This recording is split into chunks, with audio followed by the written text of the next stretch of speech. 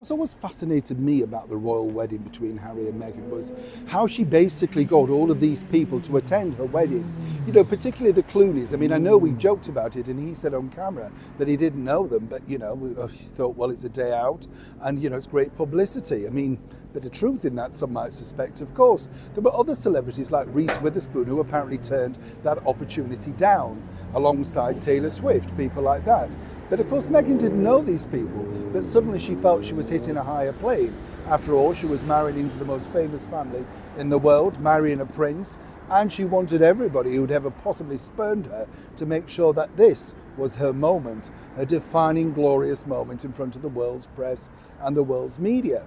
But one particular individual, this lady, Oprah Winfrey, really did turn quite a few heads. But according to a very well-placed source, Meghan may have used a little bit of skullduggery and persuasion in order to make sure that Oprah gets there. Let me explain. Morning, good to see you. Thank you so much as ever for your time today. Nice to have your company. Well, Oprah, you see, we recently spotted her, didn't we, at the bookstore thing, you know, the one where Meghan once again got up and gave a speech. You know, I wish we could find the audio for that because I'm sure, I mean, wouldn't it be quite amusing, to be honest, if it was a soap story again, you know? You do kind of think, you do have another story, dear, do you? There must be something else that she could possibly say. But, you know, whenever you see her now with the microphone, she wasn't at all embarrassed, was she, in Colombia? When I was 11, you think, oh, not again. But what was fascinating, that was told to me by an ex-member of staff, and there's quite a few, let me tell you, who are very open and willing to speak if you know who to contact, when to contact, and more importantly, off the record. She is, I would say, one of the bosses that I've met in the celebrity world that is truly quite detested. I know it sounds awful to say that, but you know, nobody really has a pleasant word to say. And that's pretty bad, isn't it, when you think, because in this day and age, one always has to think there must be some redeeming feature.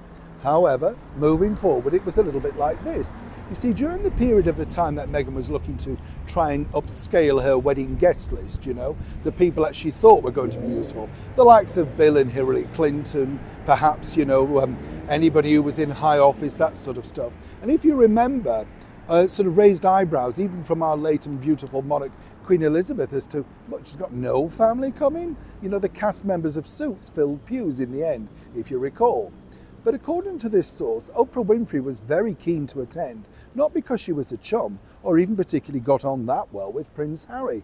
No, the real root of the absolute 100% reason for Oprah Winfrey being there, as ever we have to say allegedly, she wanted to get next to our wonderful monarch.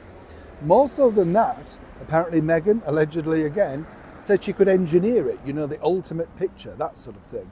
There she was, of course, the Queen of England with the Queen of daytime TV, Americans doyens of chat. And remember, their idea to do the chat in the garden, etc., had already been discussed long before the wedding, so there was a lot hanging on this happening.